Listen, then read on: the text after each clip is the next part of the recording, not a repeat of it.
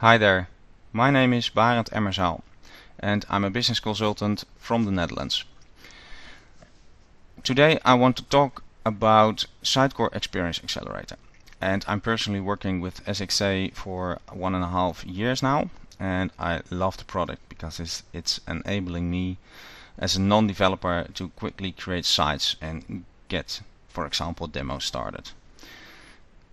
The first thing that you want to do when you start with SXA is creating a site, and that is a two-step process. So when you have installed SXA, you can go to the content editor and you will see things like Sitecore node, the content node, the home and perhaps email, but the tenant node that you will see in my application will not be there. You have to create a tenant first, and from there you can create a site within a tenant. Now to do that, you can right click on the content node, choose insert, and then you will see two options, a tenant folder and a tenant. Now the tenant folder is mainly used to structure your tree, and it can be used to reflect your organizational structure. So let's say that you have a holding with several brands, and each brand has several websites. You can create a tenant folder for your group. You can perhaps create a tenant for each brand, and within a tenant you can create multiple sites. What is also very important to know that everything that you create within a tenant in terms of sites can be shared within a tenant. So each tenant has a set of data templates which are stored in the templates section, but you can also share other stuff like rendering variants, themes, etc. etc. So it's important to think first how your organizational structure should be reflect, how you would like to use SXA in terms of sharing content, sharing elements of sites, and then start creating your structure. So in this video we're only focusing on the tenant and site creation, so I'm going to create a new tenant, and you will see that a new creation wizard dialog is loaded. Now this is only a single step wizard, and you can create a tenant name, so let's say brand A, and in here you will see a set of modules that you can select or deselect. Now I will leave them selected for now, but what it does is that in the background, when a feature or module is selected, it will create all kinds of stuff for you in terms of data templates, folders, adding components and all other things and scripts that are needed to make the creation process very easy for you. So let's say that you are deselecting search, you will not get modules that you can use on your sites to create search. We will leave that on for now. Click on OK, and we have to wait a couple of seconds or minutes because this can take a little while. So let's speed up the process. There it is, it's done. So we're clicking the close button, and as you can see here, you will see the brand A tenant. Now when I select it, it does not have anything beneath it, but when we're looking at the item, you will see several configuration settings like the templates location, like themes location, media library location, all the different modules that you have selected, and even things like shared sites. So when you start creating sites, you can use one site within your tenant that is served or has the role of a shared site, and you can use it, for example, to store content that is the same on each site. For example, contact information of spokesman, or if you have product information on all different brand sites that is equal, you can store that product information in that single site, use that as a selected site, and all the different brand sites within this tenant can use that information. Now when you have created a tenant, you will notice that in the tree on some places new folders are created. So you see the templates location here. When we go to Sitecore, templates, project, you will see that you have a brand A folder now. And in here are a bunch of default data templates that are already created. The same applies for media library, so when we go to media library and we go to project, you will see the brand A tenant. So this is something that is created for you, and the same applies for the site creation part. It will also create some folders. So let's start by creating a new site. We right click on the tenant, choose insert, and as you can see here you will also have a site folder like the tenant folder and a site item. Now the site folder, like the tenant folder, can be used to structure your tree. We will leave that for now. So we're clicking on the site item, and again a new wizard is loaded. And you will notice that you will have more options here. So you will see 4 tabs: general, modules, theme and grid. Now let's start with the general. We can give the site a name. So let's say it's www.barenda.com. It's the corporate site, for example. You can add a host name. This can be anything, of course, but this will not be allowed, by the way. I'm sorry. Let's paste it here. Let's choose Barend A corporate website for the name. Now you will notice that by entering the hostname here, it will not automatically work, because you will have to make sure that the hostname is added to Internet Information Services as a binding. It must be added to your DNS, etc., etc. So I will leave that for now like the default, but you can of course choose anything you want. Now the virtual folder can be used to create a site on an existing host name, but that is accessible after the slash. So let's say that you have www.barenda.com here, and you want a subsite, for example, for employees. So you can add employee here, and then when everything is finished you will be able to access the site in this way. So it's kind of a subfolder, but it's in fact a complete different website. So that's very powerful, and this is something that's all handled by SXA. So by adding the host name you will not have anything to do with DNS, Internet Information Services and bindings and stuff like that. So it's very powerful. Now in my setup, my host name is a local one, so I'm adding a virtual folder to be able to access it here. We will leave the language to the default. And again, like with the tenant, you will have a bunch of modules that you can select or deselect. And in the background, PowerShell scripts are running to create all kinds of stuff for you. Now it's good practice to think first which modules you will need, because it will create a lot of folders, a lot of data templates. It will copy renderings and stuff like that, and you probably don't need everything. Your site structure will be pretty big, so be critical at first what you will need, because you can add it afterwards if you have to. So let's say we don't want the analytics for some reason, we deselect it, and then it will not be created, and I will show you that you can add it later on.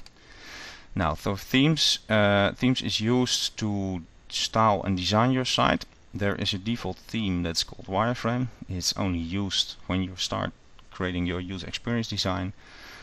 We're going to create a new theme so creative agencies can style it with CSS, JavaScript, etc. And we're giving it the name of our company, which is Barend A. Last but not least, you will have a grid that you can choose. By default there is Bootstrap, Foundation and Grid 960. I will use Bootstrap, and that's it for now. So let's click OK, and it's going to create my website. Now this can take a little while, so let's speed up the process. So there we are, our site is created. So let's hit the close button, and as you can see you will now have a Barend A corporate website site. Now when we open this you will see that there are different items. The home is of course the home page, and in here you can create your site structure. The media is a virtual folder that in fact is storing all its information on the media library project Barend A, and then Barend A corporate website folder. So you can use this to quickly look up all different kinds of media.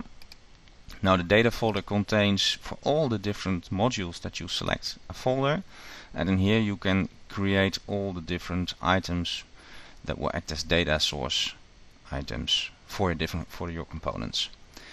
Now by default a lot of components will store the information in here, but it's possible to override it. We will cover that in another video, so let's leave that for now.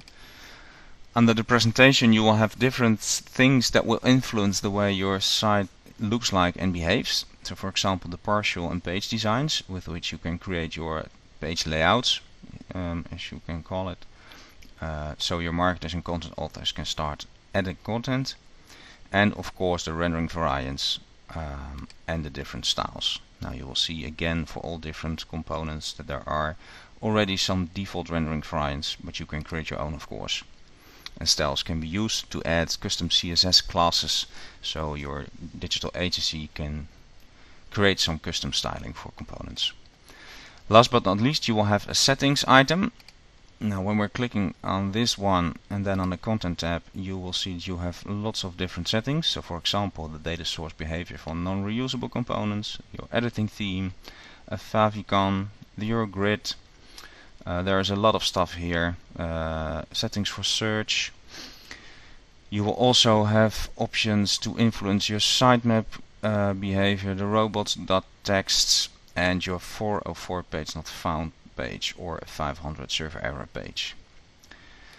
Now underneath the settings item there are a lot of other things that you can use to influence the behavior of your site, both for your visitors and for your content authors or marketers.